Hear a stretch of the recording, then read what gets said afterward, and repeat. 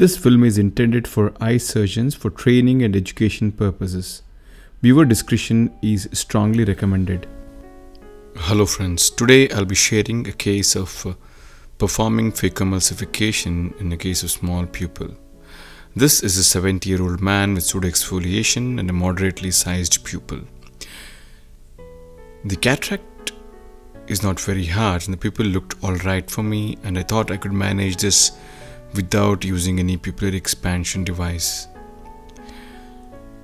After staining the anticapsule, I'm performing the rhexis, which is marginally bigger than the pupillary size.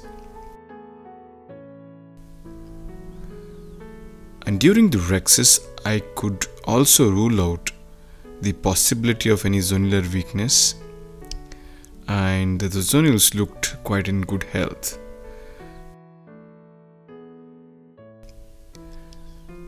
And after this, I'm performing hydrodissection now.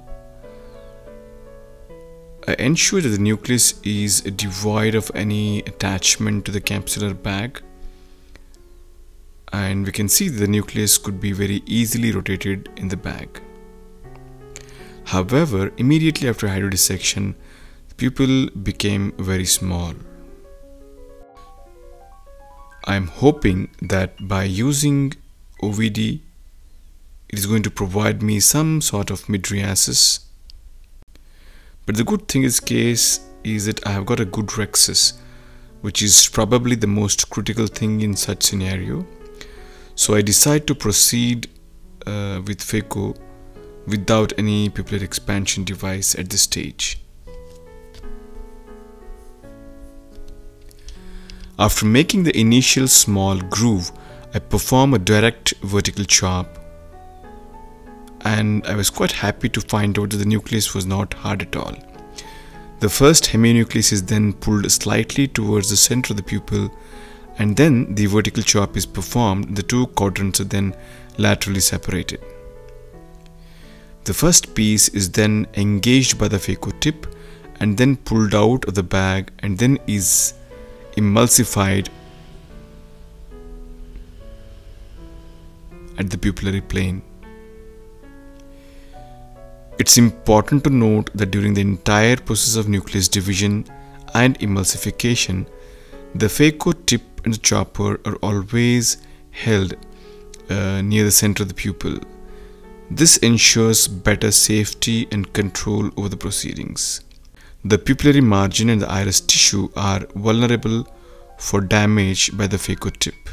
Hence, in such scenarios, a lower flow rate makes sense, and also a little bit of extra concentration and focus to remain in dead center and avoiding touching the iris.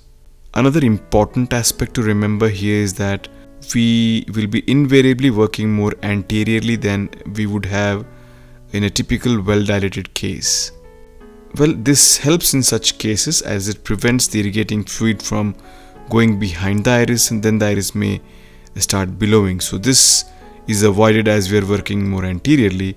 However, working anteriorly means that we are much more nearer to the cornea. So eventually it's all about us striking the right balance of maintaining the plane of emulsification far enough from the cornea but also just at the pupillary margin or just above it.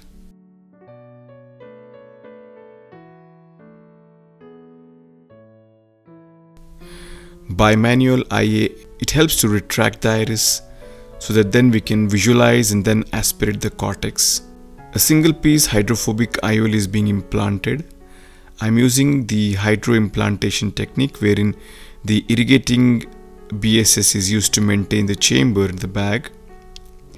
Again, at this stage, it's important for us to confirm that the single piece lens has gone totally in the bag. The lens dialer and the irrigating handpiece are used to retract the pupillary margin in the iris tissue to ensure that both the haptics are well inside the capsular bag. To conclude, Phaco can be performed with ease in slightly smaller pupils as well. However, pupillary expansion devices always make it more safe, especially when we are encountered with the slightest challenging scenario, and it makes sense to keep these devices handy always. That's it, the case is done, and hope you found this video helpful. Thank you for watching.